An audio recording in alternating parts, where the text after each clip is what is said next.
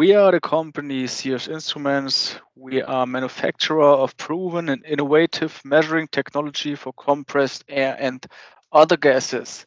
Today we will hear a little webinar about flow and the consumption measurement. Today's agenda will be as follows. So first of all, we will hear a little bit about our company profile, who is CS Instruments, who are we, who are I am, me, my person. And after that, we will go through the questions. First of all, why is it important to monitor your consumption? So what advantage you will get from the measurement? What is flow? So what kind of different types of flow do we have and where are the differences? What do we need to measure properly in field? What we have to be sure of. We will see different measuring principles from CS Instruments. For example, on the one hand, the thermal mass flow principle, and on the other hand, the differential pressure type flow measurement principle. We will see where are the advantages or where are the differences also between the two measuring principles. And yes, we will just enlighten them a little bit further. After that, we will see different solutions and applications, what we can offer and where we can serve our devices. We will see differences of the flow meter CS Instruments offers, and we will see different measuring points in a compressed air system and where we recommend to measure the compressed air consumption and what kind of device you should use. After that, we will hear a little bit about the integration in a network and about the different output signals we are able to offer. Yes, first of all, a little bit about our company. So the company is medium-sized, owner-managed, and innovative. We got founded in 2002 from two managing directors. It was Christian Schult and Wolfgang Plessing. In the meantime, unfortunately, Christian Schult died, and now we have one sole managing director. It's Wolfgang Blessing. Wolfgang Blessing is also located in the location south. You can see it here on the right picture, on the lower right picture. The location south is basically in the southwest of Germany, and it's really close to the border of France and Switzerland. So to both countries, we have 1 hour to drive approximately. And then we have another location in Germany. It's almost at Danish border, so really far in the north of Germany. It's in Harrisley, and on the lower left picture, you can also see this company building from the north. We have approximately 100 staff members globally at this moment. Approximately 20 of them are engineers, external and internal ones. So my name is Florian Buchner. You can see my contact details here on the right corner, upper right corner, my email address, as well as our homepage address, our webpage details. You are welcome to contact us every time via the info ad, or you can also contact me directly through my email. Yes. So we not only produce and we are not only manufacture flow meters, we also have other different measuring principles or measuring devices in our product range. For example, devices to prove the efficiency of your compressors. So this would be on the one hand power meters to see, okay, what is the power consumption of this compressor, and so where are my peaks, where are my lows? And on the other hand, a flow meter to install directly at the outlet of the compressor to see, okay, this is my power consumption. I will produce this amount of compressed air with this amount of energy. And then we can clearly see the efficiency of the compressor and how it develop over the time. Will it get better? Even not. Will it get worse? Maybe. Maybe it will get worse. And this is also what we can control here. So we can see, okay, over the time we need more energy to produce the same amount of air, or we need even more energy to produce a less amount of air. what would be a really bad situation. And this is what we can measure. We can directly see what power we consume, what is my energy consumption, what is my product, what is my compressed air production in the end. So we can directly calculate our compressed air costs as well, because every time we know really accurate how or what we have to pay for our energy, for our current. Yes. So we have dew point meters and residual humidity meters to check if your dryers are still working properly and to see, okay, what is my humidity content in my compressed air after my treatment, after my dryers, after my filtration. This is also a big part of the quality measurement according to ISO 8573, where we not only have to check our residual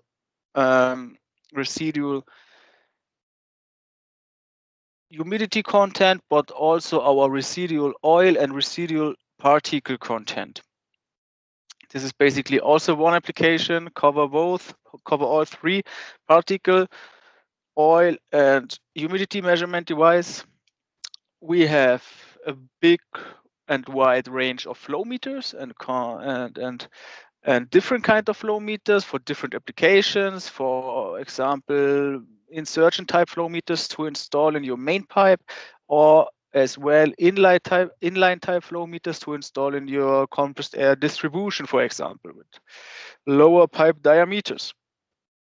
And we also offer, manufacture and produce and also developed in-house leak detectors, ultrasonic leak detectors to search for leakage in your compressed air system accurately. So, but why is the consumption measurement so important now? So first of all, we have a little example for you prepared where you can see what's the specific, what's the costs and what and where are our potential savings, our saving potentials. So first of all, we have the example. We have a compressor with a capacity of 16 cubic meters per minute, or what equals to 960 cubic meters per hour. Our utilization rate is 80%. Our electrical connected load is 100 kilowatts, and our annual operating time, so our annual working hours, are 8,760 hours. We therefore have energy costs of 8,760 hours multiplied with 80 kilowatts, because we have an utilization rate of 80%, multiplied with 0.15 euro. So 0.5 euro is the cost for 1 kilowatt in Germany. And this equals to 105,120 euros per year. Regarding our electricity costs, and this is only regarding one compressor.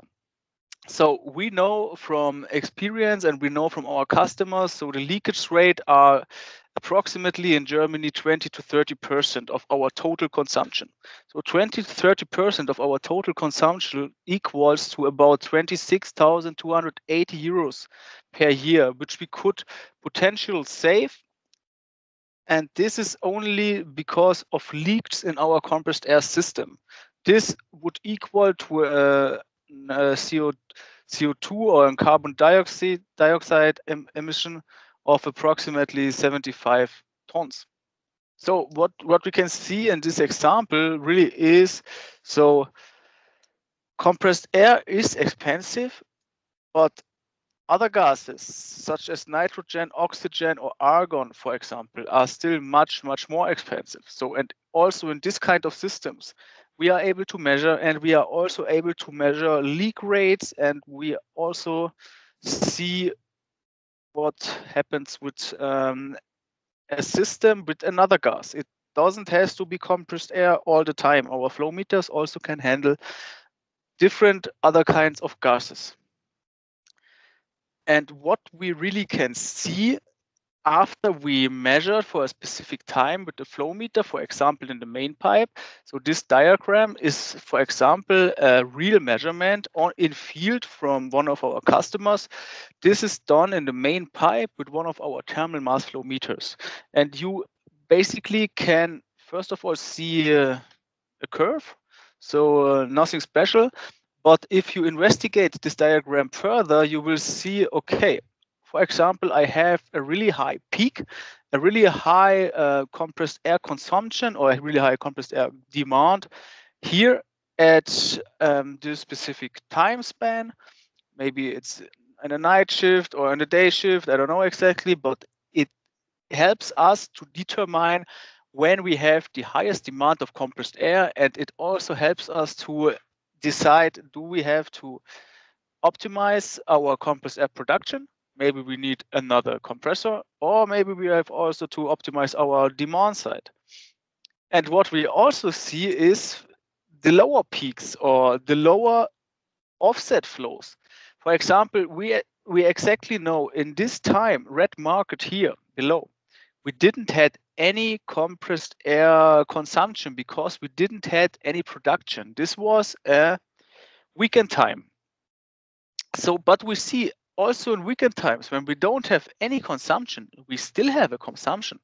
And this consumption is not because there are compressed air users or there are machines running.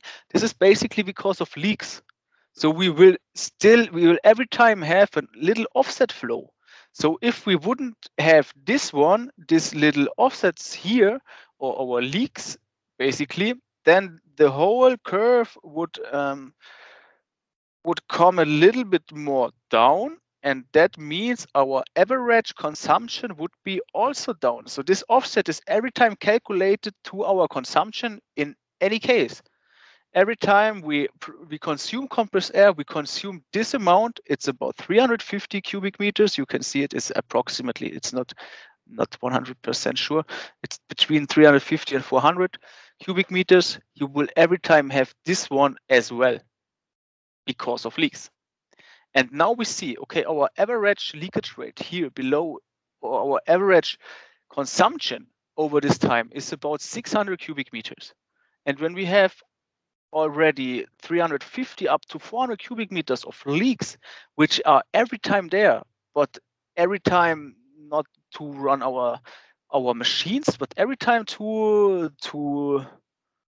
flow out in the air. Basically, compressed air is produced for nothing here.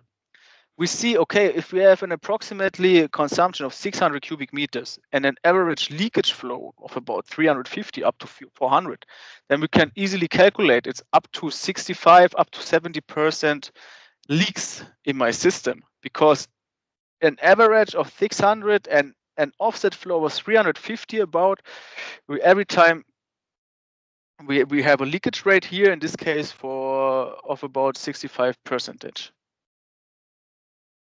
So we can directly go further and see and install one more flow meter at directly in front of the process, or directly inside of machines, or in front of machines. And then we can clearly see, okay, this maybe is only one leaking machine, that we see in our general measurement in our main lines. So maybe we see, okay, this is the path. We see this is one building which has a higher offset leak flow than the other ones, and we see also, okay, directly in front of this machine, we installed a flow meter directly in front of this machine, and this machine is leaking very, very much.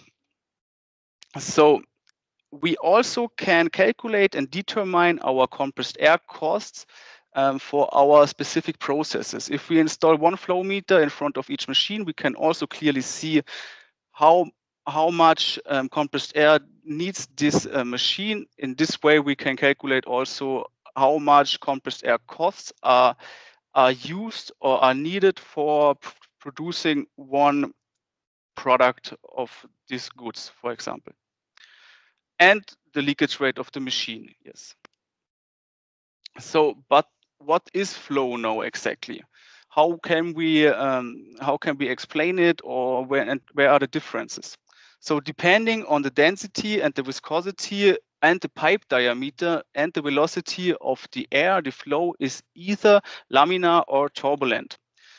We have here a little picture, a little visualization. On the left side, you can see a laminar flow. You see the streamlines are really are straight and quiet. They are calm, so the flow is really defined. So it's really it is defined. So every streamline transports specific molecules on a straight way, for example. So we can clearly calculate this flow. We can clearly say what happens next.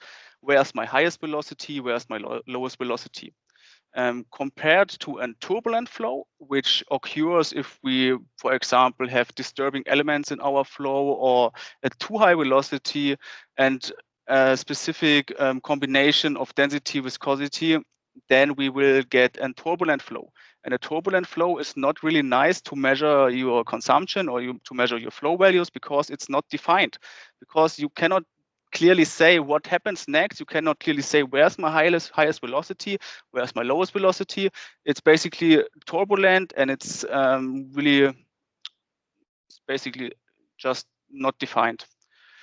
And to calibrate our devices properly and also to measure in field later properly, we every time have to enable a laminar flow, because we every time have to achieve comparable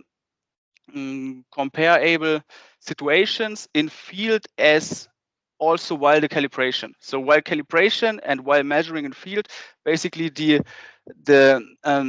status should be similar, or should be really similar. So we every time need a laminar flow, and with a laminar flow profile, the highest velocity every time occurs in the middle of the pipes. So towards the edges of the pipes, at the boundary layer here in this area, the velocity basically approaches to zero. And we also have, or in the most cases, like a parabolic shape, a parabolic flow profile, where we can clearly see, okay, the highest velocity occurs in the middle of our pipes. And if we have a state like this, if we have a laminar flow like this, we can calculate it and we can clearly see, okay, the highest velocity occurs in the middle of our pipes. Laminar flow get calculated due to our velocity, which occurs in our pipes, and the area, the pipe area, and also a specific factor for the time. So we every time want to measure in a laminar flow profile, and we every time wants to measure in the middle of the pipes, because there we have the highest velocity, and then we exactly can calculate the average flow due to several flow profile factors, depending on the pipe diameter and other factors. So how can we enable a laminar flow on site? There are different cases. For example, we have a pipe diameter reduction, or we have 90-degree elbows, for example, or three-dimensional elbows, or some valves or some ball valves in front of the flow meter. Every kind of this constellation could lead to a turbulence, could lead to turbulences. So for example, if we reduce our pipe diameter, the velocity will increase directly, and therefore, if we have an increase in the velocity, we could have also turbulences later. So that's because we are specifying in our instruction manuals to give the flow meter every time a specific section, a specific length of straight inlet or straight outlet, in order to relax the flow, to laminar our flow, to be sure that we don't have turbulences at our sensor elements. And that's described in our manuals, and to every specific case we have an example, and these are basically the minimum values we recommend if you have the options to let longer inlet sections or longer outlet sections as well, it is every time recommendable, because as longer the inlet and as longer the outlet, as more sure we can be that the flow, well, the flow is laminar and not turbulent anymore. So this is, for example, a negative example.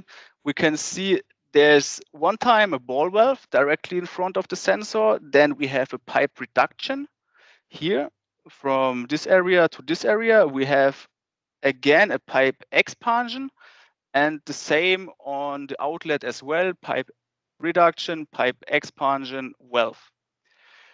This is basically the worst thing you can do, because we not only have a reduction in pipe diameter, also we have sharp edges inside our pipes, and sharp edges also every time could lead to turbulences. So this is what we are not want to do. If we order a flow meter, for example, VA520 here in 2.5 inch, for example, we need the same diameter in inlet and in the outlet section. We cannot install an inlet section with another diameter. This is impossible. So our flow meters, especially our insertion type flow meters, are really easy to install. Basically, they are insert able via a 1/2 inch ball valve, a standard ball valve. They are installable under pressure. So you don't have to shut down your complete compressed air system to install one of our flow meter in the main pipe. So this is also impossible for some companies which have a 24/7 production. So they cannot just go and shut down the compressed air system because we want to install a flow meter. But this is also not necessary. We can insert our flow meters directly over a 1/2 inch ball valve under pressure, and this works as follow. So first of all, we connect the flow meter with the ball valve. It is still closed, you saw it. Then if we have a tight connection, we can open our ball valves because we are tight now. Insert our flow meters. On the side of our flow meters, on the shaft of our flow meters, there's an insertion depth scale. So with a little calculation, you can directly see where or how deep you have to insert the flow meters in order that the sensor tip sits in the middle of the pipe, because we have the highest velocity in the middle of the pipe. So fix the flow meter, tighten it, finish. Installed under pressure. This is possible with our flow meters, and we also have special drilling jigs to drill a hole under pressure to create the measuring section. Exactly. So, but how do we now measure the flow? So we have two different principles. One is the thermal mass flow principle. Why CS Instruments choose this measuring principle? Because it's on the one hand ideal for low speed applications. So we have flow meters, they start to measure up from 0.05 meters per second. But on the other hand, we also can cover really high flow rates, up to 224 meters per second. So you will get one flow meter to cover two applications. One flow meter to measure, on the one hand, your leakage flows in production-free times. On the other hand, you can detect your general consumption, your peaks, as well as your average consumption of your compressed air system, of your whole compressed air system. Yes, we are very accurate in the lower ranges as well as in the higher ranges. So the measuring principle is ideal for both, and ideal for dry and process compressed air. So the thermal mass flow meters has to be installed after our compressed air processing, after our dryers, after our filters. But how does it work now? So basically we have two sensors with our flow meters. You can see it here on the right pictures. There's two sensor tips, basically, two platinum resistors, two heating elements. So the first heating element, R1, heats up to a specific temperature according to R2. R2 is measuring the temperature of the gas which is flowing by. So R1 every time heats up to a specific delta, let's say about 10 degrees Celsius. R1 is every time 10 degrees Celsius hotter as R2. So for that, we every time have to supply heating current in order to heat up R1. So if we now have a flow and if we now have gas flowing by the sensor elements, the heat is also transported away. And if we transport heat away from R1, for example, R1 who wants to stay on a specific delta compared to R2, then we have to supply more heating current to R1 as usual. As higher our flow, as higher our velocity now is, as more heating current we have to supply to R1, and therefore we every time know, okay, with this specific amount of heating current, we have this specific amount of velocity. So our heating current is basically an indicator for our mass flow. And our mass flow, because we are pressure and temperature compensated with this measuring principle. As higher our density, as higher our mass flow will be. As higher our mass flow will be, as higher the cooling effect to our sensor elements will be, because we have more molecules passing by the sensor element. And then the heat will be transported away even more, yes. And therefore, as higher our mass flow really is, as higher also our heating current is, we have to supply to our heating elements. And that's because the thermal mass flow meter is basically a measuring principle where we measure the mass flow. And if we measure the mass flow, we can every time calculate back to every reference we want to. For example, 1000 millibars and 20 degrees Celsius to keep it comparable. So, but we don't only have determined mass flow meters in our portfolio, we also have differential pressure types flow meters in our portfolio. Why? Because they are ideal for hot and wet conditions. So the thermal mass flow meters, like I explained the principle to you, if we have R1 heated up, for example, and we would have a water drop on R1, then we would have a much different cooling effect to R1 as we would have if we have dry compressed air. So if we have condensate at our sensor tips, the thermal mass flow principle is not it's not usable anymore. For that, we have another flow meter principle or another flow meter. This is the VD500. It works according to the differential pressure principle. So it is ideal for hot and wet conditions. We don't have any problems to install this flow meter directly after our compressors, before our treatment, before our dryers. So, and with this kind of flow meter, we can also measure our FAD. And this is basically this type of flow meter we use if we want to see, or if we want to prove the efficiency of our compressors.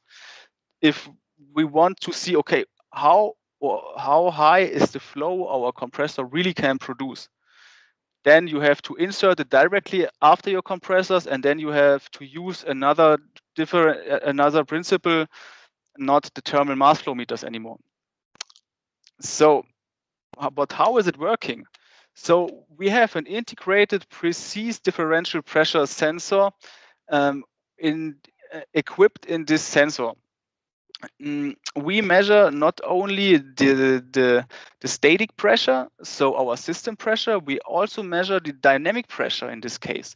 The dynamic pressure increases if the velocity increases. So the dynamic pressure is basically the pressure on one specific point. So as higher my flow will be, as higher my differential pressure will be on my sensor element. In front, we will have a much higher pressure as behind our sensor elements. And this is basically also an indicator for our volume flow. So the flow is therefore easily determined by means of the diameter. So if we know in which diameter we sit, and if we know, okay, this is the differential pressure, then we can calibrate these devices to a specific velocity, and we will measure our flow values afterwards properly. Also with this kind of measuring principle. VD500. You can see here on the right picture, picture from the sensor element. We don't have these two heating elements anymore. We basically only have one hole on the one side and one hole of the opposite side. Yes, and we have different solutions for our flow meters. We have insertion type flow meters to measure in main pipes up to DN1000 and also more. This is individual and request able. We can determine our general compressed air costs, and we also can allocate them. And we are also able to investigate leakage flows. Yes, but we also have stationary solutions to install directly in front of our processes or of our machines. These are the inline sensors, and for example, also the compact inline sensors, VA520 with flange connection or VA570 with ATEX certification, for example, for biogas applications, as well as for, I don't know, natural gas applications. VA520 for clean gas applications such as argon or nitrogen, oxygen, or also compressed air applications in general.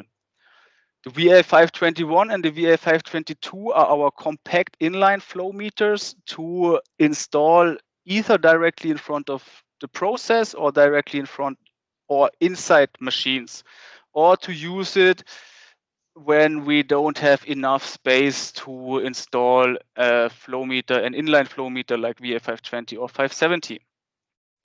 Yes, specific applications are, for example, compressed air consumption of weaving looms, the gas consumption in breweries, or biogas or consumption measurement in the biogas production.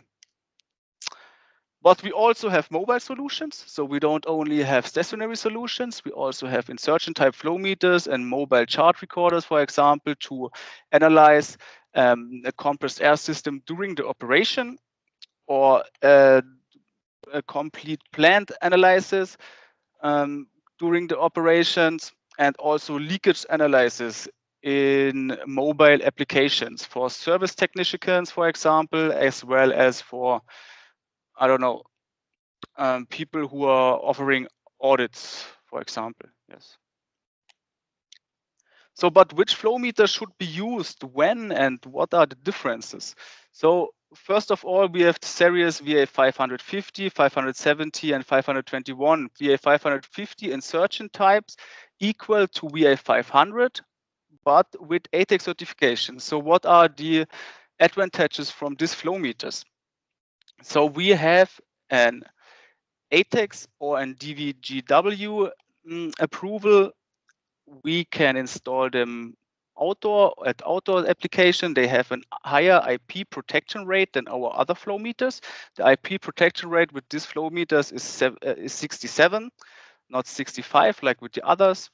So we have a robust metal housing, and every time we have a high demand of a clean surface, we also can take these flow meters, because all wetted parts are made from stainless steel, also the sensor tips, and therefore we also can cover higher temperatures, higher than 100 degrees Celsius.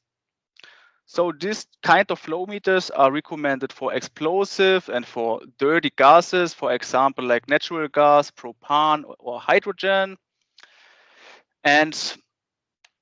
But they are also available for compressed air. So, for example, if we have an outdoor installation, or if we have the need of a higher IP protection class. So we have 500, 520, 525. These sensors are only for the indoor installation recommended for technical clean gases such as compressed air, clean compressed air, nitrogen, argon, oxygen, or carbon dioxide, helium. And this kind of flow meters are here on the right side. insertion types as well as inline types with flange connection or with threading connection, and compact flow meters also available. And then we have the VD500. It's he's alone. He is like a special flow meter because we have another measuring principle, and we basically only have one application where we recommend this type of flow meter, and this is the FAD measurement, the use directly after your compressor, the installation directly at the outlet of your compressor, before your dryers, before your compressed air treatment. So, and which flow meter should be used where? So first of all, VD500, wet air directly after your compressors. Then we have the VA500 insertion type in our main pipe to investigate our leakage flows, but also our total consumption. Then we have VA520 inline types in our compressed air distribution. We have a VA520 and bidirectional measurement measured from both directions installed in our ring line. And for each process or in front of each machine, we also installed an VI525. And this is how we would recommend to install the flow meters in order to see exactly, so where's my highest demand, where's my highest leakage flows, and what are my compressors doing here at the beginning. So, but not only the flow meters can be installed in your system and you can read the values out from the display. No, we every time have different output signals as a standard, and we can offer also others as an option to integrate these flow meters also in an energy monitoring system. For example, in any SCADA or in any BMS system. So every time available with our flow meters is Modbus RTU RS485 and digital output signal and digital protocol, 4 to 20 milliamperes for your flow values, or and pulse output for your accumulated cubic meters.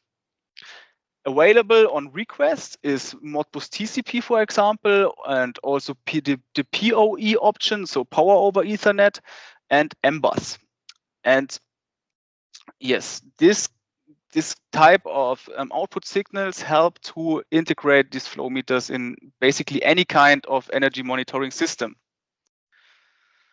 Okay, so I saw we overshooted our time on 2 minutes. This was my presentation. I hope you liked it. Thanks for your attention. You are welcome to send me questions, to send also your questions to the info at. We will share the webinar with you later, the presentation, as well as the video. Yes, thanks for your attention. I hope you enjoyed the presentation.